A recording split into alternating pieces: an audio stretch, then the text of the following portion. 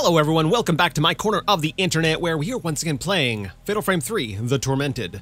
Last time, we went through the dream world with Kay, and I don't know, we had some intense fights. There were some creepy ghosts, and I feel like I may have kind of got a better grasp on... No, I don't. No, I got no better grasp on anything. But it was fun, it was good. We basically fought ghosts, and Kay continued to chase Mio through her guilt-ridden trap. Yeah. Was it Mio? It was Mio, right? Yes. All right. The closet is as it should be, so we're gonna go ahead and enter the rest of the house and see what's going on. Now I'm hearing both the rain and the spooky noise, so it's got me thinking. I'm like, what does this mean? Because last time it was like just the rain. So, but part of me is also like, was that just a audio glitch? I don't think it was. The glitch tends to be just related to like audio skipping. Nope. Loaded the save. I know that sometimes if you're persistent, you can get things to play clearly. I'm gonna try to save scum. I'm gonna save state right before I answer the phone and see if we can't get a clear recording of what that audio is. Because I like, normally when it's a little bit garbled, you can kind of make out what they're saying. But this time here, I had no idea what anyone was saying. So, and I want to know what people are saying, right? Is this the home of Mr. Aso? Yes, it is. Hi, my name is Kei Amakura. Is you in at the moment? You're... Okay, I got it. Is this the home of, Aso home? Something to that extent. Yes it is. Oh, I'm sorry, is you home? So basically Ray is realizing that it's Kay calling, and she's like, oh crap, I still haven't told you that, you's dead!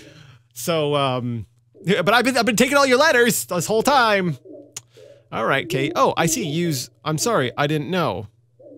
Oh, so now we're telling him? Okay, this is how he's finding out. That's great. Cool. I was doing an investigation and I lost contact with him. About that investigation. Do you know where all my letters went? Ray's like, no, you know, just pulling at her collar. Or not non-existent, really, a collar. Her string? It's getting hot under this. Woo. I'd like you to continue investigating the manner of sleep. I'd like you to Holy crap, Kate is so chill about this! It's like, oh man, you's dead. Hey, yo! Ray, random person that I didn't recognize on the phone or something, I guess. I don't know. You want to continue investigating? Alright, sure. Oh wait. I'm sorry, I misread that. That's Ray. I'd like you to continue investigating the manner of sleep. Okay, that's even worse, because Ray's like, oh yeah, your friend just died. By the way, can you keep investigating? Okay, Ray, you're trash. I'm sorry. No, let's see. Why? Holy crap. Ray's not trash. I can't say. What? Just please? Would it be alright if I paid my respects sometime soon? Yes. I'd like to say goodbye to him.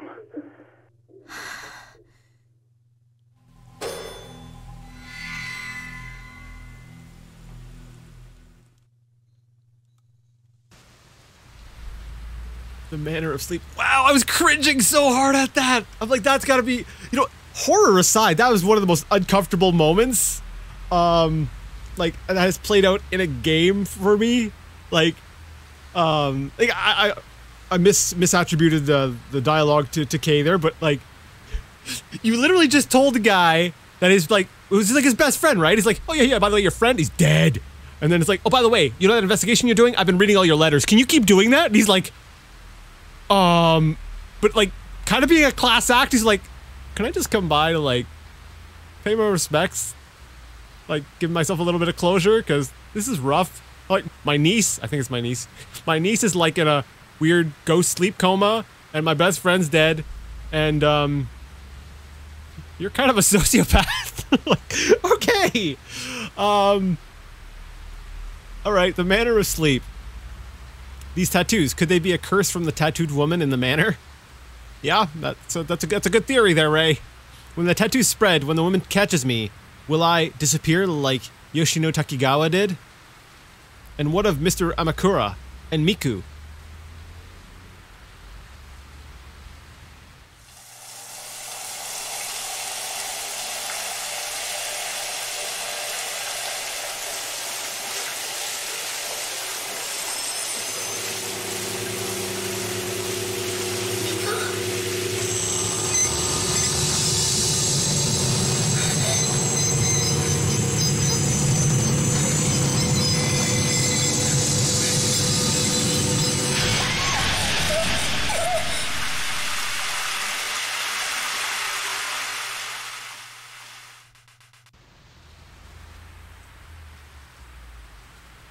Okay, that was good. That was good. All right, and hopefully I'll be able to splice those in a good way. I had to do a couple of retakes of each of those scenes, but yeah, that shower scene, I was like, that's pretty good. That's pretty good. That is some good and creasy. Good and creepy. This episode and last episode, I've just got this problem with I cannot speak. Speaking is hard. You should try it sometime, people. Try talking. It's not as easy as I make it sound.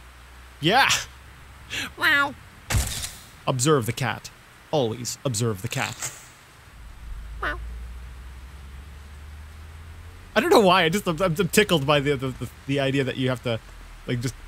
Well, you don't have to, but like you can. Like, it's built into the game that you can like stop and just look at the cat. Wow. Alright, so the spot on the wall is no different. We do have some musty film we need to develop.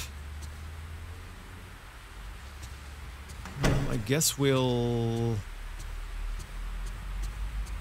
Yeah, I guess we'll just go ahead and develop the film. I don't hear any creepy noises, so hopefully that means that I won't get jump scared. Yes, that's right. Lower your guard. Because that's totally what I need to be doing right now. An old roll of film from the camera obscura. Is there anything on it? I wonder. ×3 for all 3 pictures. That way I don't have to read it 3 times. Alright, what have we got here? The fallen man from inside the closet of the main hall. Had he gone missing too? I wonder. Maybe now I have this photo I can find something out about him. Oh, okay. What about this one?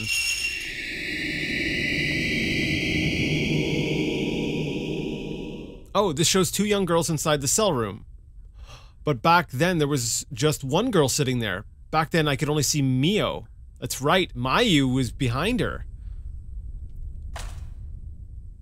And the twins...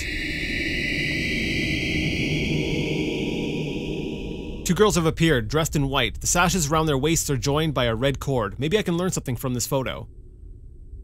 Oh, their waists are joined by a red cord. I see that. Was that there in, like when we were there? All the film has been developed. Huh. So red sash joining the 2... Or red cord.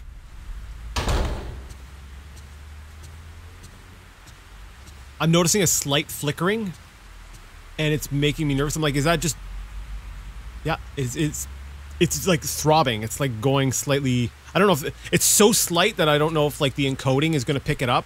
Like YouTube's like... Encoding might just totally butcher the nuance here, but like... There's like a slight... Light tone, dark tone, light tone, dark tone. That's happening and it's making me really nervous. Like any variation. It's like I'm picking up and I'm just like... What is that? Alright, so all we hear is the rain. There's no in-house spookies. They're backing off a bit. Like, they gave us the cutscene, but in general, they're kind of backing off, which bothers me. Because I don't know when they're gonna hit me. Because the cutscene, that was a great cutscene. I like that. That was... When I was first watching it, I was just like, okay, it's another... Because They did that. They gave us a scene of her in the shower already once. So I figured, okay, it's another tattoo thing. But then I noticed in the background like this slight, like the claw thing on the wall, on the door. And then I was like, oh wait, no, this is something different. And like it just gripped me. Like that was really good. I don't think there's really anything here. I'm not going back up to the attic right now. Let's go talk to Miku. So yeah, like it's well played. It is well played.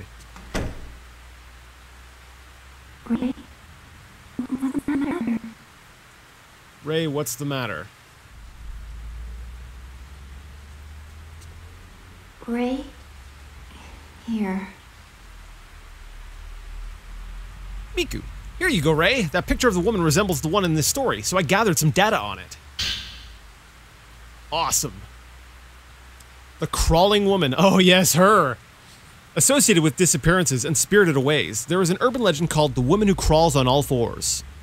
In close, dark spaces like under the floor, or in the ceiling, or... No! No! No! Wait, was she the one we saw? Did we see one up in the... No, no, no, no, no.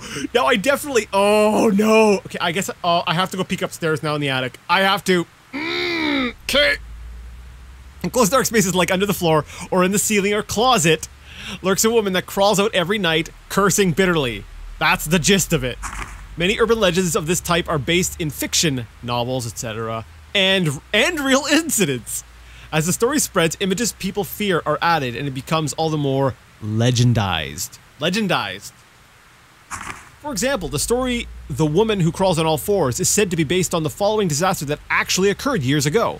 1 month after the disaster, a woman's corpse was found in a ditch several miles from the disaster site. Evidence showed she was alive up to a few hours before she was found. Oh. It is thought to be an exaggeration since the story became legendized, but several people who lived where the woman was found and along the route to the disaster site say they heard a knocking sound in the night. There is also another version of the story that has been passed on. The part about the woman lurking in the floor or the ceiling, seeking help every night, is the same. But in this one, the ending is that if you peer into the ceiling or floor, she will attack you. Thanks. Sorry for making you go to all this trouble. I'll hold on to these for a bit. You added the crawling woman to your file. Here you go, Ray. I thought this might have some connection to that photo of the shrine carpenter. Okay. A shrine carpenter is a carpenter who specializes in building temples and shrines. Okay, that's an apt name.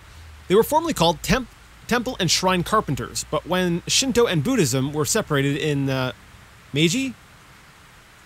It would be Meiji, yeah. Meiji period, 1860s. And the anti-Buddhist movement began. Temple was removed from the name, and they became shrine carpenters. I can feel my mouth just like going off sounds today. I can't talk. Amongst themselves, they said, building mere a house degrades 1. Building mere a house degrades 1. And when they did not have a building contract, they would work in farming or the like, and with only limited site experience refined their technique and skill. There were carpenters who only served one shrine, and special techniques, methods, and ways of mystic construction were passed on to that master builder. This photograph is of the framework with the carpenters lined up and the master builders at the center. As in the picture, they wore white clothing and a court hat for the framework raising ceremony. But in old times, they would wear white clothes during work as well, as it was said that a carpenter must worship the gods and Buddha. While this dress expressed piety, it may have also been a way for the shrine carpenters to assert their pride and skill before others. Thanks, I'll just borrow this for a bit. You added shrine carpenters to your file. Here you go, Ray. I thought that this might have some connection to that photo of those tattoos. Okay, this combination of snake and holly in this tattoo is primarily found in northeastern Japan. This design is chronicled in the old northeastern Japanese folktale Tattoo Maiden. Oh, this is a long one. Okay, Tattoo Maiden. A girl loses her lover, and before he fades from her memory completely, She takes the pain of her remaining love and imbues it in a holly tattoo. Yet the girl falls in love once more. Again, she loses her lover. She engraves a tattoo of her love onto her body again. This time she engraves a divine snake, so her lover's spirit will arrive safely at the place of the gods. As the girl repeats love and loss, her skin grows filled with tattoos. She cannot tolerate the pain of the tattoos, and it takes its toll on her sanity. Meanwhile, her heart is eaten by the snake engraved in her soul. This legend is widely known on the plains, but depending on the region, slight differences appear. In the mountains, the following changes can be found in the story. This is called the Tattoo Master. The Tattoo Master. The girl who lost her lover goes to the mountain master to relieve her pain, to confide in her. On hearing of the girl's pains, the master engraves the snake and holly on her own body and assumes the pain. The villagers, hearing of this, visit the master one after another to relieve their pains as well. Eventually, the master's entire body is covered with tattoos. She who took on so many pains gets trapped in sleep from the pain of the engraved tattoos and cannot wake. Finally, she's eaten by the tattooed snake. The story has one more version. This with an even more tragic ending. This is probably the real one. It is likely a story designed to teach a lesson. The Tattoo Master 2. The master, covered in tattoos, goes as far as to tattoo Holly in her eyes. Then her tattooed eyes turn to mirror, and the pains engraved on the master are repelled back to the people who engraved them. In the end, every last person is eaten by the snake. See, now this, okay, when they were saying so much pain for all the tattoos, I'm like, okay, do you know how many people get tattooed like head to toe? I'm like, they don't lose their sanity, they're like, check me out. And it's like, okay, that's cool. But this one here, like, yeah, we're just gonna get my eyes tattooed. Now that's something I could see someone being like, yeah, that was a bit much. That was a bit too much for me. The part about turning to mirror may come from how snakes' eyes were traditionally thought to resemble mirrors. Oh, that's interesting. Given the change in the story, it appears that when the Tattoo Master, Legend of the Mountains, spread to the plains, it became more fable-like. The story, with its priestess-like element of the Master, was corrupted into a city girl's foolish love story. As far as the meaning of the snake and holly tattoo in this folktale, the holly tree represents the pain of love for the dead and pains of the heart. The snake is employed here in the divine sense, and its import seems to be tied into love and pathos for the dead that devours those, including the girl and the master. Thanks, I'll hold on to it. You added tattoo folklore to your file. Ray, I was able to ask around about the hospital about this picture of Mrs. Mrs. Takigawa. There we go. Okay, I can talk. Huh. Oh yeah, this this one. The clothes these people around Miss Takigawa are wearing in the picture. They look kind of like the clothes her family and lover were wearing. They were all riding in the same plane. Oh. I see. Thanks. If you need anything else, just let me know. Sure. I do have some new pictures. It seems like you're having a lot of nightmares lately. Yeah, I know. Okay, Are you alright? You said this enough, Miku. Do my research. Is there something? Miku, I was wondering if you could research this photograph for me. Thanks for all your trouble. She's like, what am I supposed to do with this? There's like a ghost and butterflies and like someone like, okay, sure. Miku, I was wondering if you could research this photograph for me. Yeah, that one I kind of want an answer for. That one I could see working. Understood. I'll let you know if I find anything. Then again, you know what? If you're going to ask anyone, Miku would be the one, because, you know, she went through Fatal Frame 1. Oh, I'm sorry. I blanked out for a second. Oh, okay. So Miku's having, like, micro naps. She can't sleep normally, so she's just, like, blanking out. Alright, attic. Yeah, we gotta check the closet. Now that we have that information, let's see if the game decides to be like, hey, how's it going? I'm up here in your ceiling. Yeah, maybe. Let's see.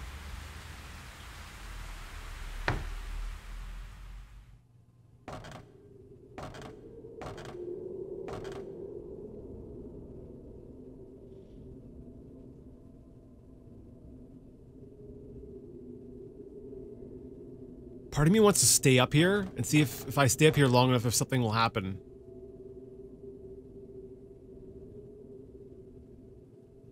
Should I? Alright, I stuck around for a bit, nothing happened. I'm not gonna spend the entire time up here. By the entire time, I mean like the rest of the video. We're gonna go down. I think we even have some notes. I mean, the notes are basically probably just gonna like summarize what we've already learned. Right?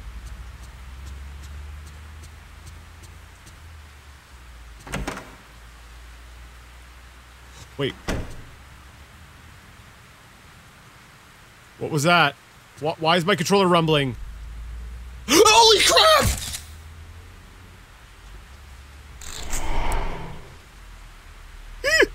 Holy crap!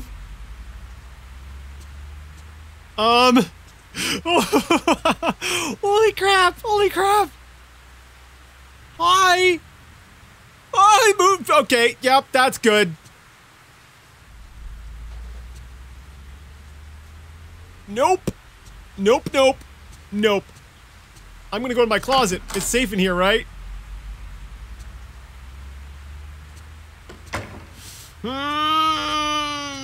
Nope. Can I sleep with you, Miku? Can I sleep in your room? Like, I'll take the floor. I don't freaking care. Like...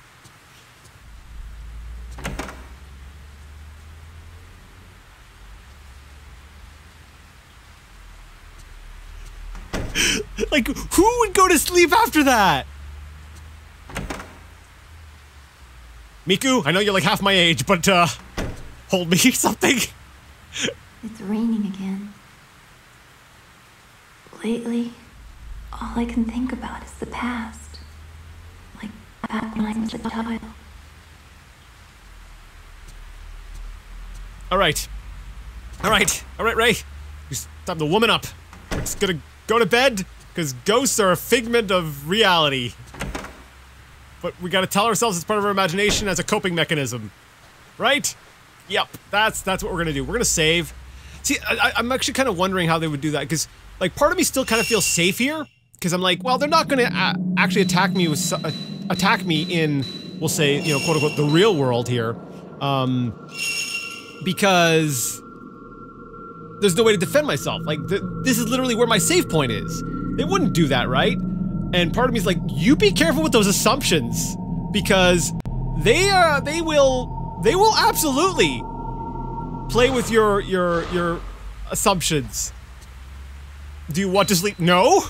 Do I have to? Yes, to progress the game, I do.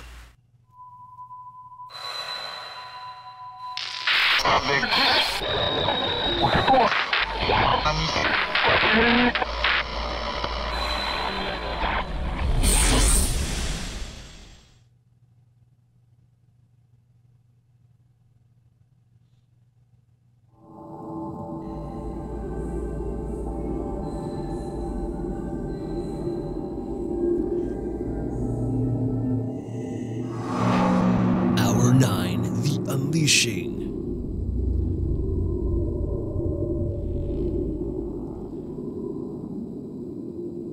Oh, this is...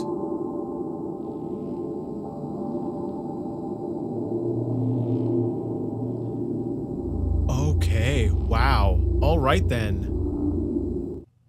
I'm just gonna stop here because I'm looking at how much time I've got, and I don't got much else, and, I feel like this is a good- actually, this is a good starting point for next time, and as such, maybe a good stopping point for this time. Because it gives you a little bit of suspense, like, what's going on? And, yeah, so we're gonna stop things here. Sorry!